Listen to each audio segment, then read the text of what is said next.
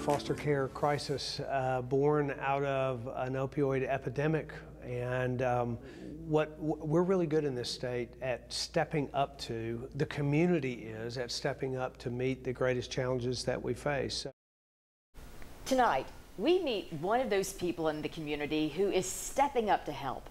The Foster Coalition reports the average age of a child in foster care is 9 years old.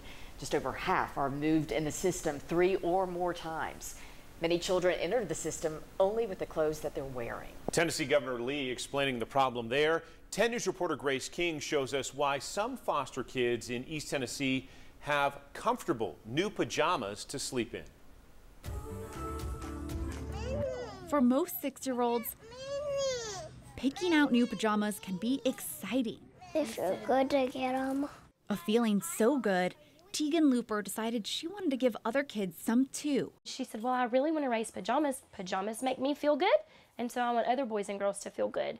Around the holidays, Tegan sold hot chocolate to her neighbors, taking donations and collecting pajamas. Unicorns, space ones, and another unicorn one, and bear ones. Fulfilling a need the Compassion Closet in West Knoxville has had for months.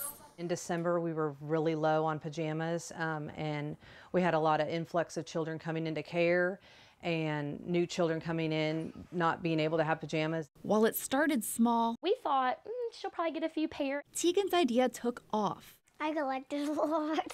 In total, 233 pairs. Each of them will help a kid entering the foster care system. To just be able to fill our bins up and then be able to provide pajamas to these kids in need. It's amazing to just see that selfless spirit in her. A selfless spirit Tegan's taught at home. I want them to know that people are helpful. And that people love us. A lesson Libby Looper hopes will stick with Tegan forever. Each set of pajamas is a face, is a boy or a girl that she's affecting, and that seems to have resonated a lot with her, that those are people that she's affecting.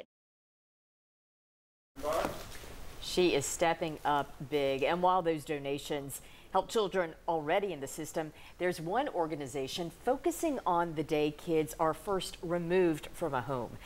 Grace shows us the woman who's changing that process to make kids feel safe and loved. That's tonight at 11.